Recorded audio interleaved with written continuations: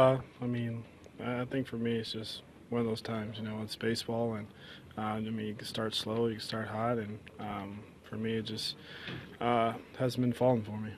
After you make that great throw and big double play to kind of pick up your defense, get out of the jam, are you thinking, all right, maybe this is also going to turn it on the offensive side of things for me?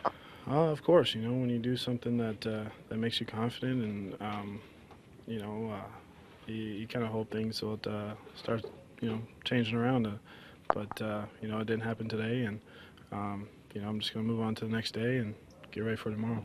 That first throw home, were you trying to bounce it? Yeah. I was trying to one hop it there, and it ended up two bouncing. Why were you going for the one hop there?